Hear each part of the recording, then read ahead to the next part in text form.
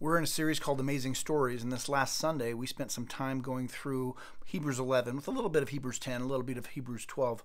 And in those passages, the writers of Hebrews are challenging us to put our trust in a sure thing, and that is Jesus Christ. This sure thing, this one who has promised that he will never leave us or forsake us, is going to help us to persevere through no matter what's coming our way.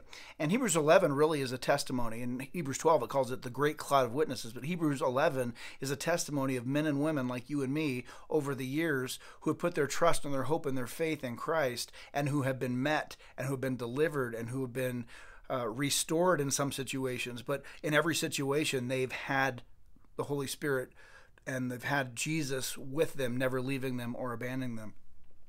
And it made me think about when we're going through something very challenging. And you read through Hebrews 11, and man, there's stories of persecutions, and there's stories of people not ever receiving what they would hope to have received.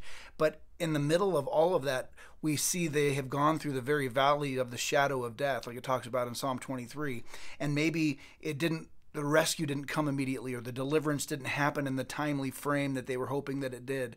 But what did happen is that they had peace that was beyond circumstance. They had endurance to be able to go through the difficulties that they were battling. They had perseverance that allowed them to stand firm in the face of everything in their life falling apart. And they had confidence that the one who had begun the good work inside of them, Jesus Christ, is going to accomplish that. And over these last weeks, as our world has had elements of it that are at war, with Russia declaring war on Ukraine, I've had the opportunity to be in touch with friends who are in Ukraine, who are in Kiev, who are trying, not excited about being in war, but who are asking, please be praying for us. Please continue to lift us up. Continue to pray that we will be bold. Continue to pray that we will stand firm for Christ. Continue to pray that we will not be afraid. Continue to pray that we will trust God with our families. And when you're several thousand miles away and there's nothing you can do about it, you find yourself calling upon the one who actually can. I've been praying for my friend Alexander, been praying for his wife Katrin, been praying for my friend Sergey, been praying for my friend Dmitry.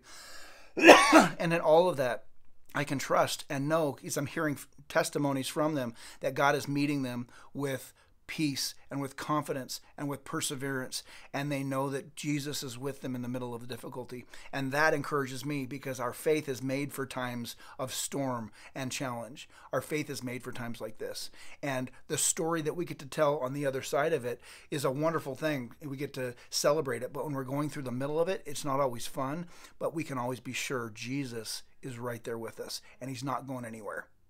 He's a sure thing. God bless you. Hope you have a great rest of your week.